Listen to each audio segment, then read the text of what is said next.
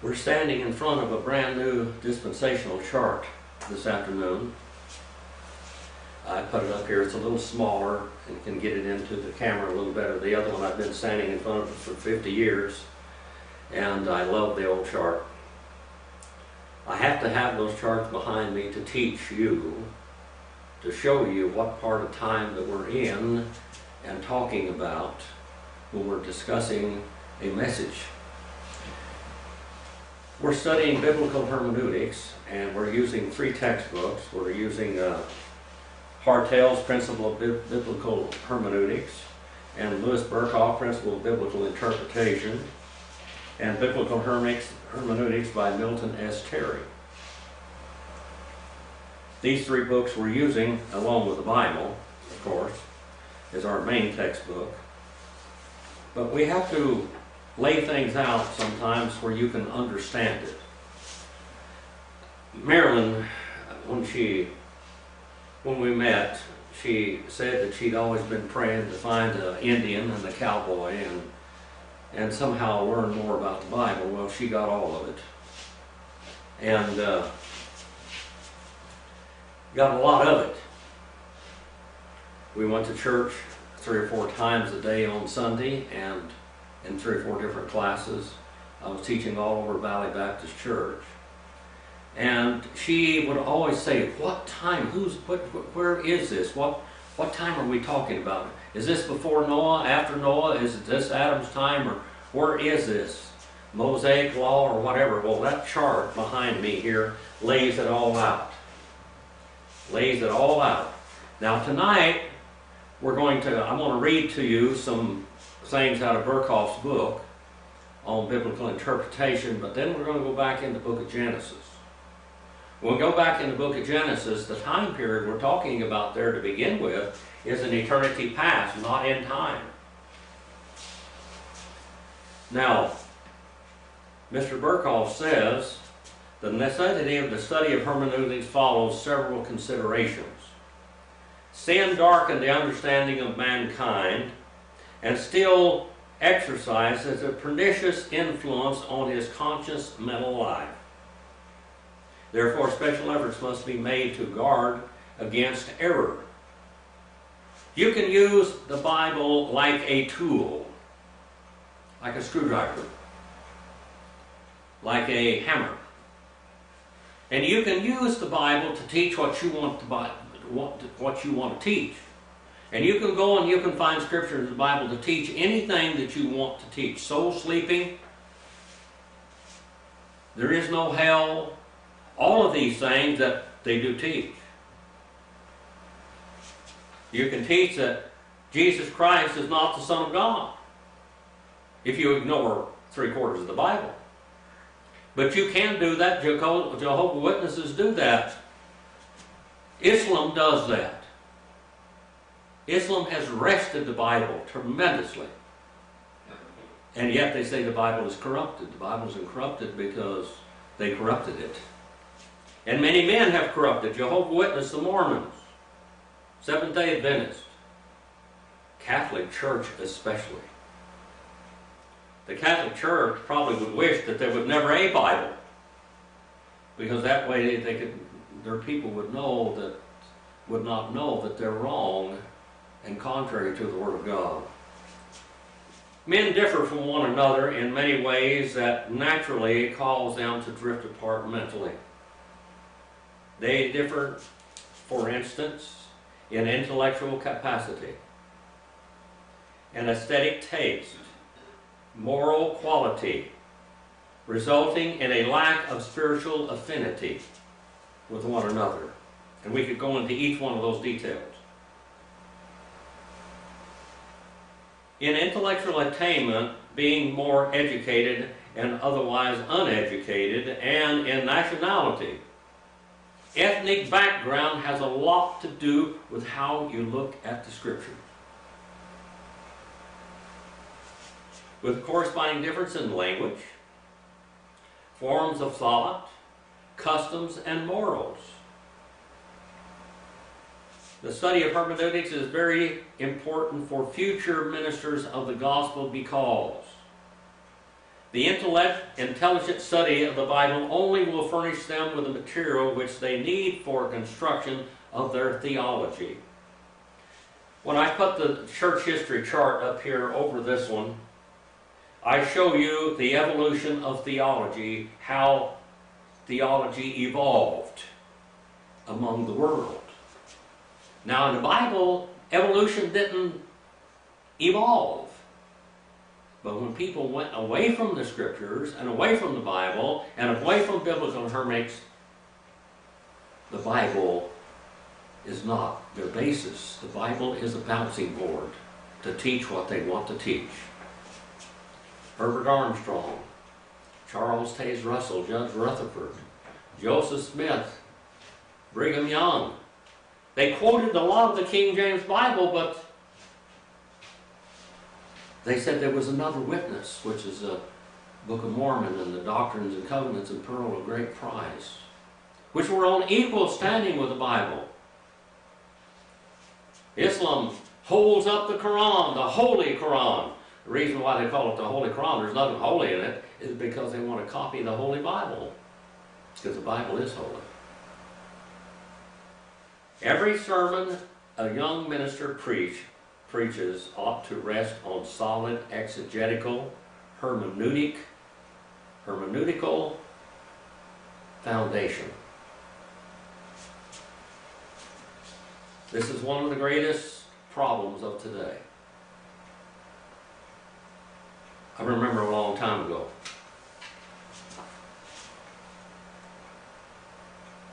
Brother Martin Cannon's son was studying for a Sunday school class.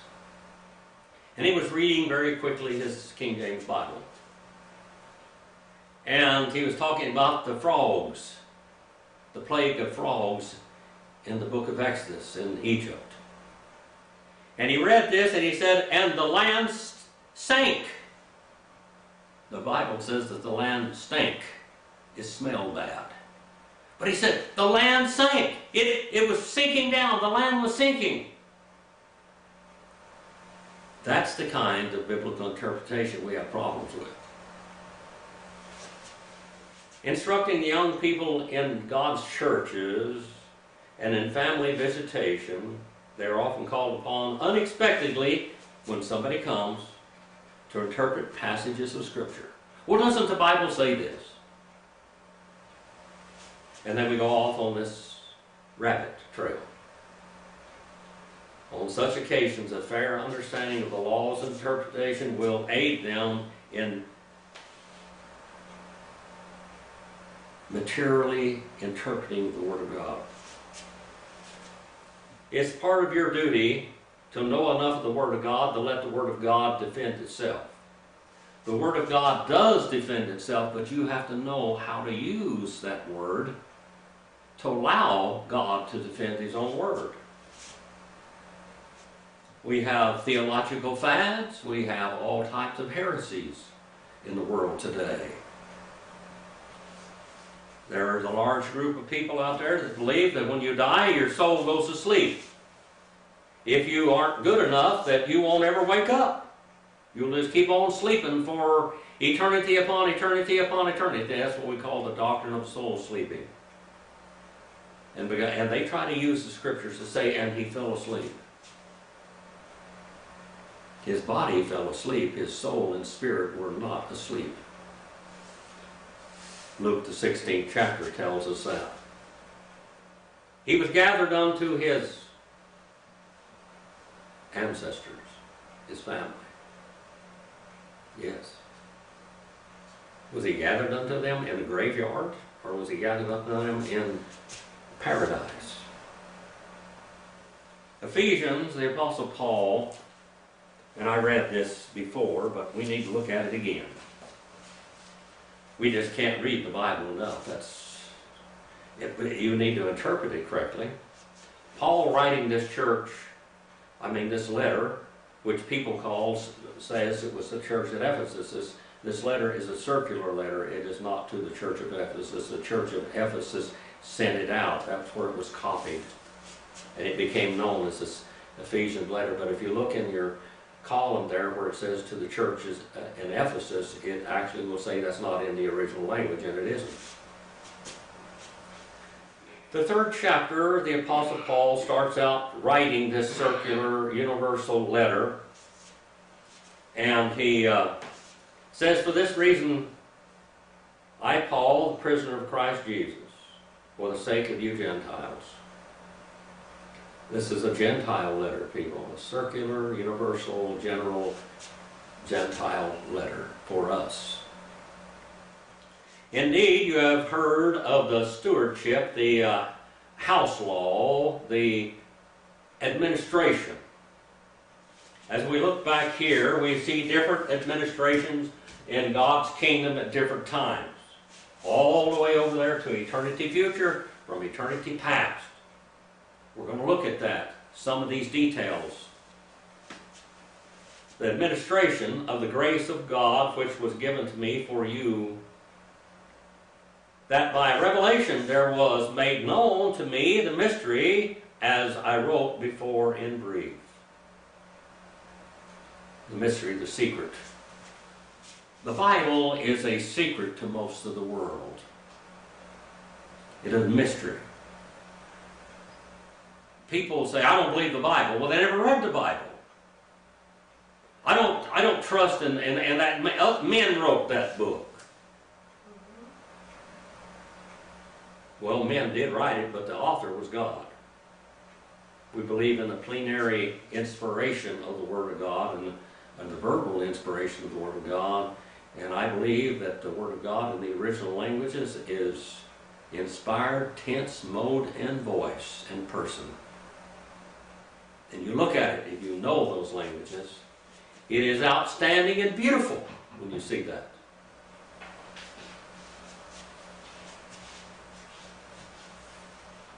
And by referring to this, when you read, you can understand my insight into the secrets of Christ, into the mystery of Christ, which in other generations was not made known to the sons of men, as it now has been revealed to his holy apostles and prophets in the Spirit. We live now in this church age, the administration of the church age.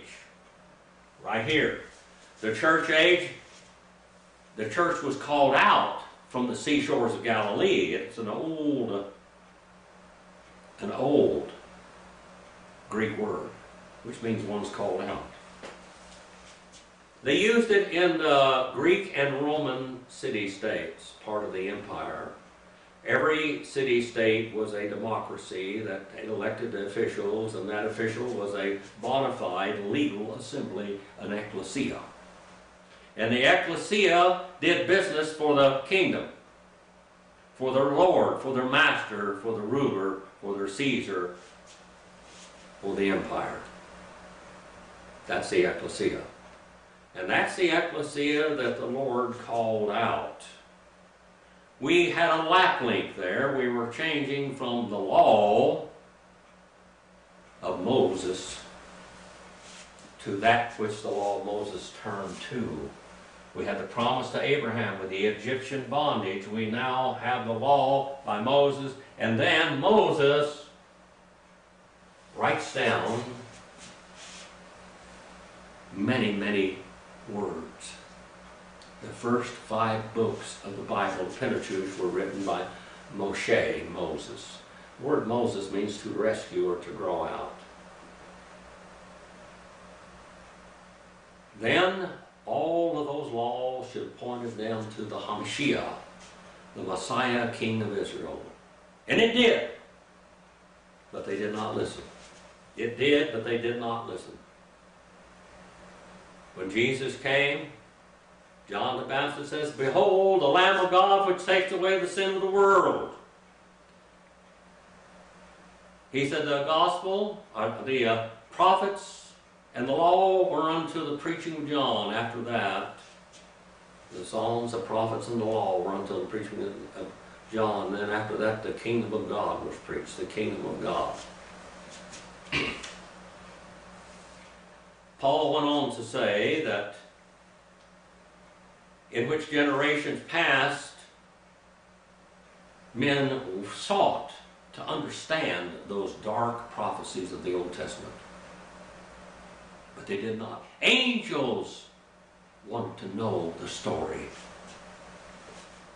To be specific, that the Gentiles are fellow heirs and fellow members of the body and fellow partakers of the promise in Christ Jesus through the gospel. The gospel is the news of the coming and birth of the Messiah, his miraculous ministry, his death, burial, and resurrection. The Jehovah's Witnesses have Jesus never been raised from the dead. Of course, Jesus, according to them, was Michael the Archangel, the first creation of God. That's bad hermeneutics. That's bad interpretation. Paul said, of which I was made a minister according to the gift of God's grace, which was given to me according to the working of his power. To me, the very least of all the saints, this grace was given to preach to the Gentiles the unsearchable, the untrackable riches of Christ, and to bring to light what is the administration of the church age, of the mystery which for ages has been hidden in God, who created all things, in order that the manifold wisdom of God might be made known through the church to the rulers and authorities and heavenly places. Angels listen to me preach. They do. I think the old Satan is upset every time I preach God's word. I expose him for what he is. This was in accordance with the eternal purpose, God's eternal purpose. That's it. You look at God's eternal purpose and then you can understand what's going on right now. Right now, you can understand what's going on. For he carried out in Christ Jesus our Lord, in whom we have boldness and confidence and access through faith in him. Go on down a little further. And it says that we may be able to comprehend with all the saints what is the breadth and the length and the height and the depth, foursquare. And to know the love of Christ, which surpasses knowledge, that you may be filled up with all the fullness of God. That's what something the Russellites don't understand, this, the love of God. That God so loved the world that he gave his only begotten Son. Islam, Mormons, Jehovah's Witnesses. That God's Son was brought, God, Jehovah, was brought into this world to save you from yourself and from sin. Now to him who is able to do exceedingly abundantly beyond all that we ask or think, beyond everything that we might dream of, according to the power and the works within us. To him be glory in the church and in Christ Jesus throughout all generations, eon, tonion, tonion, forever and ever and ever and ever and ever, ages upon ages upon ages. That word in Hebrew is olam. That means a long time. Now let's go back to our textbook and go a little bit further, walking through God's beautiful instructions. On page number 9, down at the bottom third of the page. In eternity past, heaven and earth were created. In eternity past, heaven and earth were created. Now, in the Hebrew Bible, which I have right here, I've said this many times, and I think some of you can memorize it and probably repeat after me. But here we are in another study saying the same thing. So these must be real important words. Very important words, because so many studies go back to this. Now, we have a religious fad today that the earth is only 6,000 years old. Well, that would be very well if it was only 6,000 years old, if the Bible said that, but that's not what the Bible says. Now, Genesis 1:1 is something that happened in eternity past. John 1:1 goes back further in time than anything else. It says, in arche, ein ho logos, kai ho logos, ein proston theon, kai ho logos, ein theos. In singular beginning, kept on being the Jehovah, and the Jehovah kept on being an inseparable part of the Godhead, because the Jehovah kept on being God. We know what John 1:14 says, Kai ha logos starts again on to, and the Word, or Jehovah, fleshy became and dwelt among us, and we beheld the glory of the only begotten of the Father. The only begotten, there isn't any more. Only one time. Hapax, once. Jesus Christ only died once on the cross. The Catholic Church crucifies him every Mass. Genesis 1:1 now, from the Hebrew text. Barashith bara Elohim et hashemayim ve'et ha'aretz. Barashith, that first part of that word there, that faith there, the ba, that means in, preposition. Rosh, it means head or extremity, way back yonder. Beginning. But it's got a tau on the end of it. The tau on the end of it makes it plural. It makes it plural. This is the old Hebrew plural. So how we should be translating this is in one of beginnings. In one beginning. Now John 1:1 goes back to a different beginning. That's where nothing else was except God, and God only. Now we come to a different beginning. We come to a period of eternity in which God created.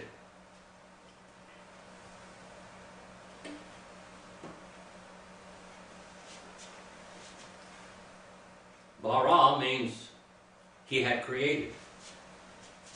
Now, your King James Bible and most of your Bibles say that the earth was, or in the beginning was. This is, if you translate this was, you missed the ball, period. You missed it. This isn't was. This is created. All right. In one beginning, in one of the beginnings, he had created, third person masculine, singular, cal, perfect. He had created, this is the done deal, people. He had created Elohim, et hashemayim. Et there is a sign of the direct object, means there's power, energy going that way, and it means hashemayim. Hashemayim means the uplifted waters. Everything above the earth, haaretz. Everything above the earth is the universe. All those stars out there, if you're looking out there tonight, you look outside and there's millions of stars. That's what was there. This is when it happened. In one of the beginnings, God had created the heavens. It's done. It's finished. It's not in process. This Hashemayim here, you could translate it universe. It means uplifted water or heavens. It means everything above the earth. Everything above the earth. But the earth wasn't created yet. He created everything else, and then he put earth exactly in the right place. Ve'et ha'aretz, and the earth. Why did it say universe and then the earth? Because God did create the universe first, and then he put the earth in exactly the right place. To sustain life, he is going to deal with the whole cosmos through that little old planet Earth. That little haaretz. This is a very important place. This is where God would be born in person of Jesus Christ, the Son of God, through the seed of the woman. And then in verse number 2, we'll get to that in a few moments. On page 9, it says, Mr. J. Edwin Hartel, heaven and earth were created. Genesis 1:1, it says in the beginning. It doesn't say in the beginning, it says in one of the beginnings. God created the heavens and the earth. Now, the King James says God created the heaven and the earth. It's heavens, plural, and the earth, singular. This was the world that then was in eternity past. The world that then was, that's the world that was created in eternity past. A long time ago. I've told you in other messages that up here about 20 miles that way, there is a grove of old trees. Those trees are old. They go back to eternity past. 7 to 12,000 BC, before Christ. They have rings on those trees. Every year has a ring. And they lapped those trees and they found them. I lived here in Fish Lake Valley when they were discovered. The age of them was discovered by a man by the name of Schulman.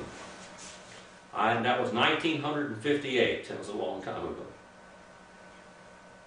1958, he went up there in that grove of trees, and he began to cut trees down and saw them up and started counting the rings. And then he realized that he run into something real old.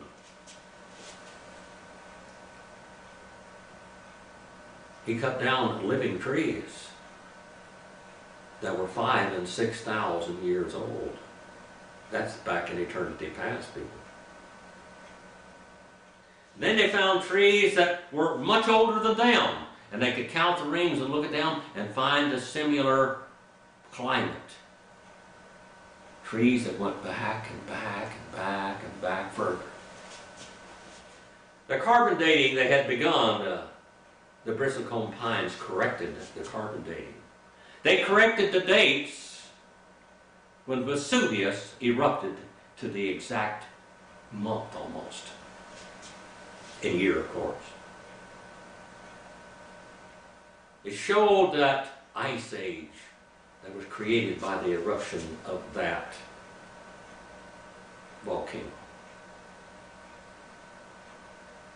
Those rings are records that go back into eternity past. I don't understand all of that, but I know that it exists. Years and years. You know, time that we live in is just a marked off piece of eternity, people. We live in the church age, and it's just a marked off piece of eternity. We're living here, we're talking about eternity past. This was the world that then was. The world that Lucifer was over. You know, in the Word of God, there are two Edens. The Eden that Lucifer reigned from, it's the throne room. And the Eden that Adam reigned from. Epites Geis, upon this earth. El Haaretz, upon the earth. The world that then was. 2 Peter 3:6, whereby the world that then was, being overflowed with water, perished. There is no date or information, no calendar for the original creation of God. we must distinguish between the word create and make. And it says here that God made it out of nothing, ex nihilo. Now, actually, everything that has been created came out of God, and God is not nothing. God created that which is invisible or visible out of the invisible.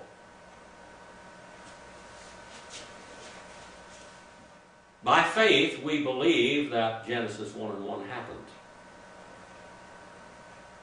We go back to Isaiah 14, Ezekiel 28, as we have up here, Isaiah 14, 12 through 18, Ezekiel 28.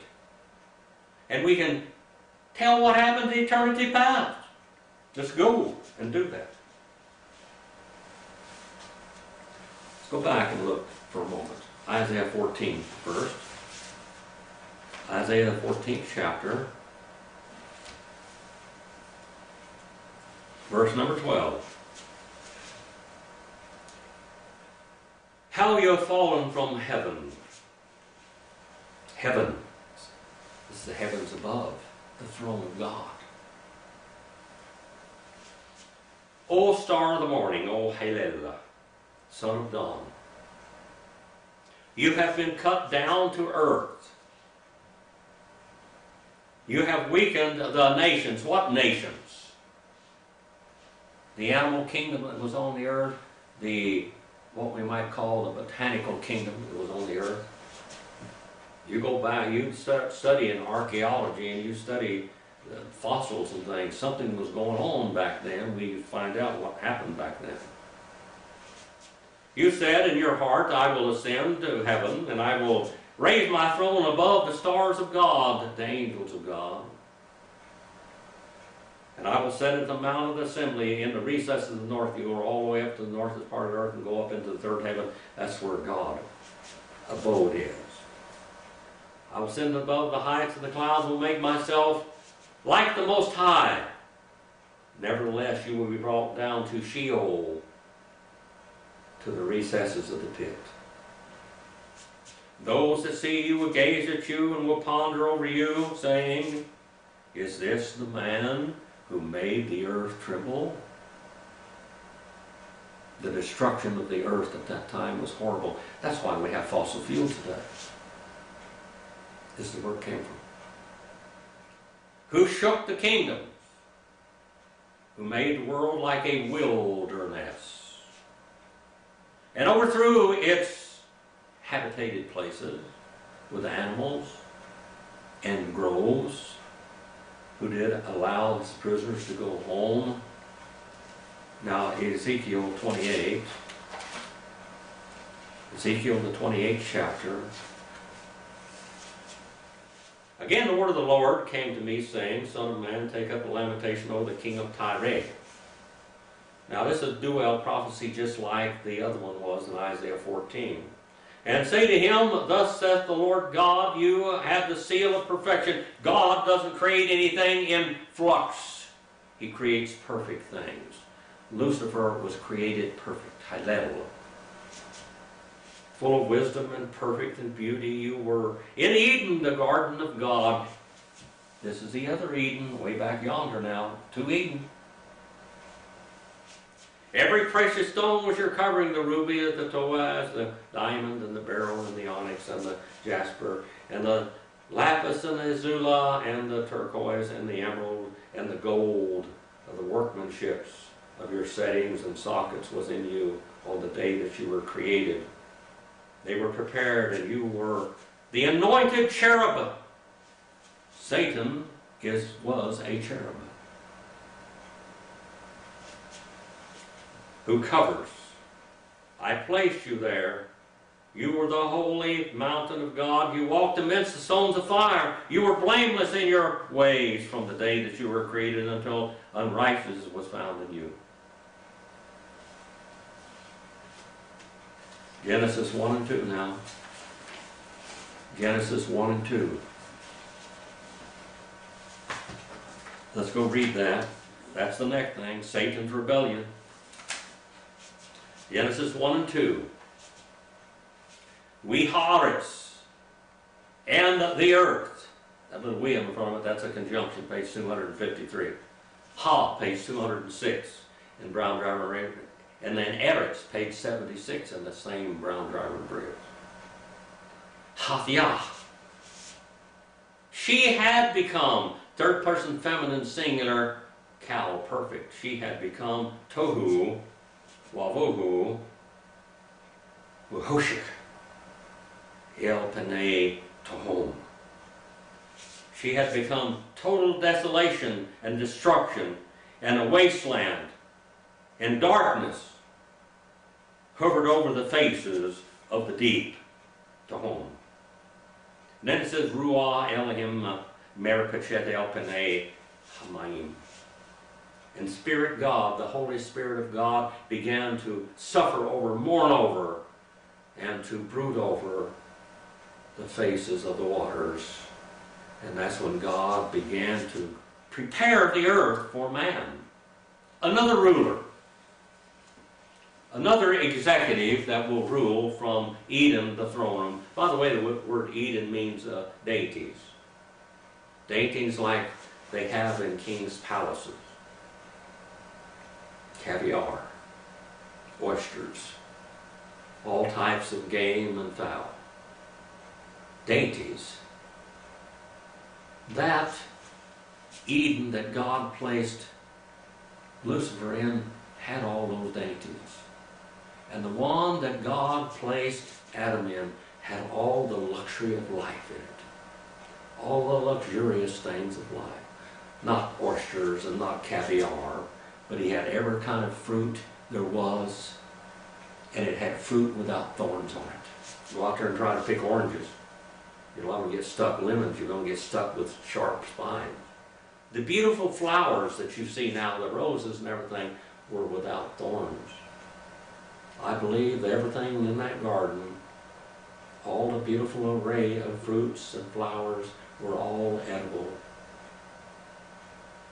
and nutritious. But something happened. Satan's first rebellion. Genesis 1 and 2, Isaiah 14, Ezekiel 28. The earth became without form and void, and darkness was upon the faces of the deep, and Spirit God moved upon the waters, the face of the waters. The writer says the word was should not be translated was, but became, in verse number 2. As I told you, third person, feminine, singular, Kal, perfect. She had become. Isaiah 45 and verse 18 says, Thus saith the Lord God that created the heavens, that God He Himself that formed the earth and made it. He hath established it. He created it, not in tohu wabohu. It wasn't created that way, people. He formed it to be inhabited. Perfect. But it became a chaos. I am the Lord, and there is none else, he says there in Isaiah 45 and 18. The earth was prepared for man, Genesis 1 and 3 onward. In verse 3, actually verse number 2, the Spirit is brooding over the faces of the waters. The headship of Lucifer is taken from him because of his arrogance and pride and sin. And it was given to the first man, Adam. Adam was the first as man, but second in person. For Satan was the first head. Lucifer was the first head of all the creation of God. You've got to get this in your mind. If you don't get this, you're not going to get anything else further on down the line. This is a necessity. This is a stepping stone. This is a foundation for anything else. If you don't understand this, you can't get anything else. It'll be all cattywampus and helter-skelter. Satan's headship was passed on to Adam. The blessing of God would now rest upon a renewed creation that was prepared for Adam. Now, in Genesis, the 3rd chapter, we find a terrible catastrophe. man's subjection to Satan. The one who marred the first creation mars the new creation. Adam identifies himself with Eve's sin, and sin enters into the human race, and through Adam we all sin. Jesus identified himself with our sin and brought salvation into the whole world, universe, people. Written in the close of this chapter is a provision of covering for sin in the skins of animals that had been slain. Something innocent died for the guilty. Blood was shed. The entire race was brought into subjection to Satan. We have him in our blood from that time onward. I don't like it, do you? I don't like to sin, but I do it because I'm human. I'm human. But Christ, the Holy Spirit, lives in me and gives me strength and convicts me of sin, righteousness, and judgment to come. The Holy Spirit guides us and prompts us to follow Him. Mankind was dealt with as a whole in Genesis, the 3rd and 4th chapter. The result of Adam's sin was death, and aging began. Death and aging. We, Adams, the Adam, our father, brought misery upon the whole animal kingdom and the human race. Misery. Misery. Death began to reign. Corruption upon the earth. And then we begin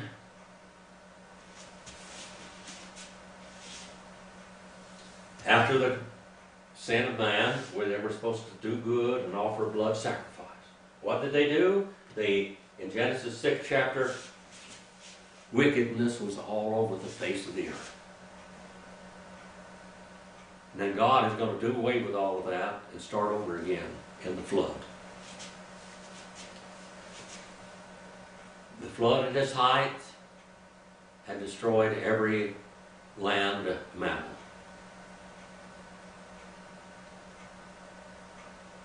The flood in its end is a new beginning.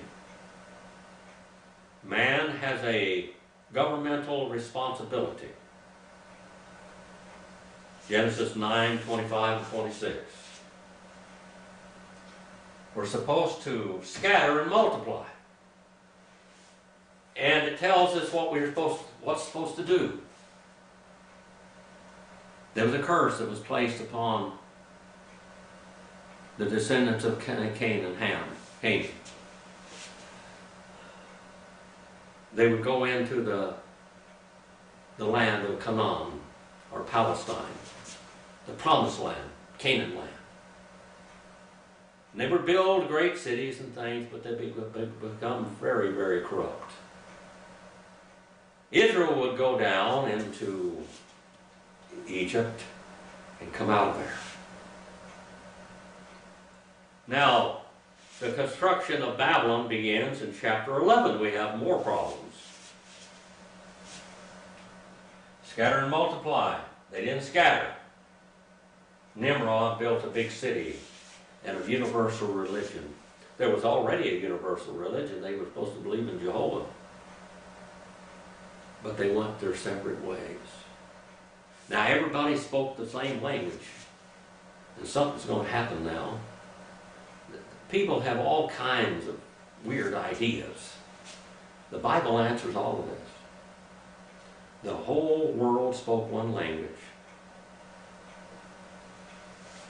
In Genesis, the 8th chapter, so Genesis, the 11th chapter, they did not scatter. And now we have the confusion of languages and the division of the earth into continents. The land was Pangaea, or Gondwana. The American Indian was always here. That's one of Ham's descendants. The American Indian was always here. The Chinese were always there. The Africans were always there. Europeans were there. Nobody denies that the Europeans were there. But you know where the birthplace of humanity was? That's in the Fertile Crescent. Back there where Eden was. And from there they spread out all over. You just check your DNA and see where it goes back. Back to the Fertile Crescent in the minute structure of it. Back to Adam and to Eve. Israel is going to begin over here. One man will be the father of all the Jewish people, and that will be Abraham. God will put a Heth in his name, fifth letter of the Hebrew alphabet. 5 is the number of grace. He'll put that in his name and call him Abraham. But it was Abram when he called him out of the Ur of the Chaldees, one of the most populated, one of the most evil places and educated places. That's where locks and keys and libraries were created there. And told him to go to a land where I show you. He did, but he made his few sidetracks down into Egypt. You have to understand something. Abraham was real. Isaac was a real person.